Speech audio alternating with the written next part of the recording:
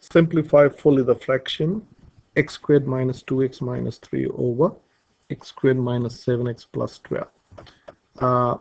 When students have algebraic fractions, they start doing crazy things, okay, which they would never do when they're dealing with numbers. Okay, I saw students doing the most crazy thing when they see fractions, algebraic fractions. And one of the things that I saw students doing is they simply cancel this and this out, and this out, and you say, well, this is minus 2 minus 3 over minus 7 plus 12. Okay, so life would have been so easy if you could do like this. So this is minus 5 over 12 minus 7 is okay, that's also 5. Okay, so you get a neat number, which is -1. Unfortunately, what we did is absolutely wrong. Okay, so please, if you're doing like this is not allowed. Now you may wonder, why can't we do this? Okay, so let me give you an example first. Suppose you have, let us take, say, x is, for some reason, so let us say x is 3. Okay, you can take any number, so let us start with 3. So if this is x is 3, so this is 9 minus 6 minus 3. Okay, okay, so 3 was not a good choice, so let us take a different number. Suppose x is, say, 4. Okay, so let us say x is equal to 4. So this is, if you put 4 here, this is 16 minus 8 minus 3 over, this is 16 minus, this is 7 times 4 is minus 28 plus 12. Now if you have something like this, I hope you can understand you would not cancel this 16 and 16 like this. Okay, if you're doing like that, if this is what you're doing, and you would not be doing, and if you're doing this is wrong. Okay, the same thing you cannot do in algebra. Algebra is nothing but numbers in terms of letters. Okay, so what we have to do is we have to factorize this. Okay, now to explain that in a different way, suppose if it is, say, let us start with numbers. Okay, suppose it is 12 plus 16 over, say, 12 plus 32.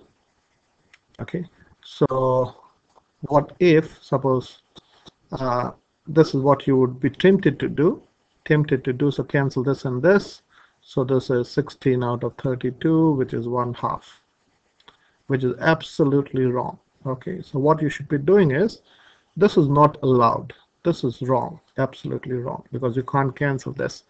But what you can do is you can factorize. So this is, can I say this is 4 times 3 plus 4 times 4.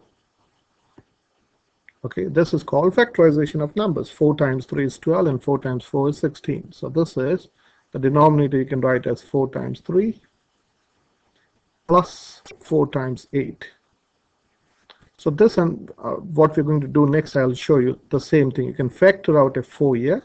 If you factor out a 4, you can write 3 plus 4 inside the bracket. And you can factor out a 4 in the denominator. So you can write 3 plus 8. Okay, and so 4 and 4 you can cancel at this stage. When it is in a product form, you can cancel, not when it is in an additive form. So this is nothing but 7 out of 11. 7 out of 11. So let me show this on a calculator. Okay, or if you want to do in a different way, what would you do?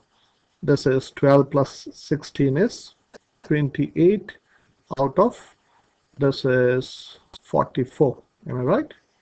So this is nothing but 4 times 7 is 28, and this is 4 times 11. So we have done this in a different way.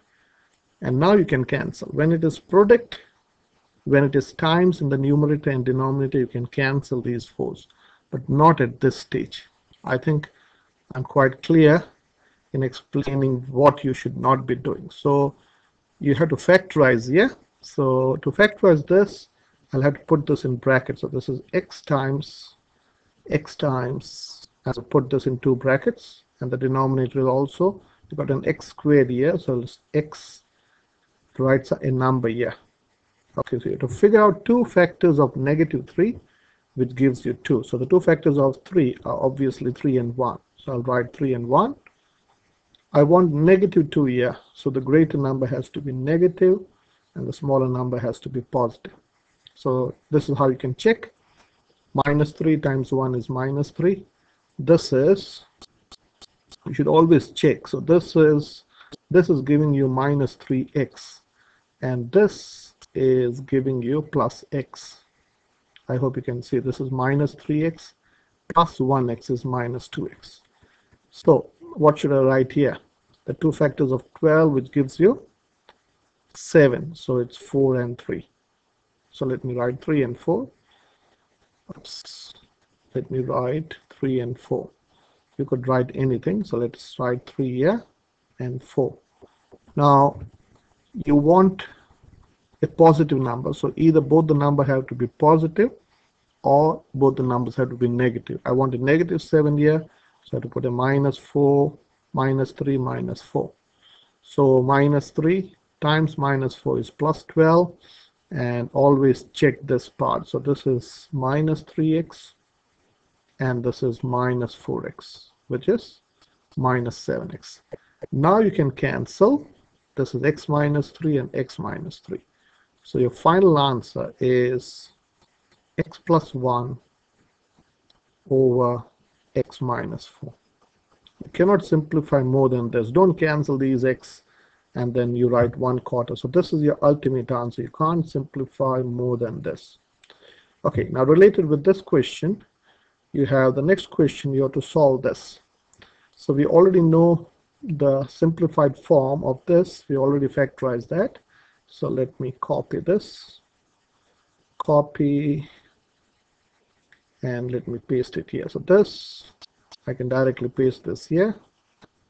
So this is my answer. Okay, so I'll remove this equal to sign. So this is equal to 2 now. Okay, so this simplifies to this. We've already done that. So now what you have to do is you have to cross multiply.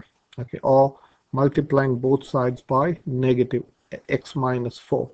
So let me do that step. So this is x plus 1 is equal to 2 times x minus 4. So basically what I have done is I have multiplied both sides by x minus 4. So x minus 4 gets cancelled here. So you got an x minus 4 here. Now to expand this, so this is x plus 1 remains x plus 1.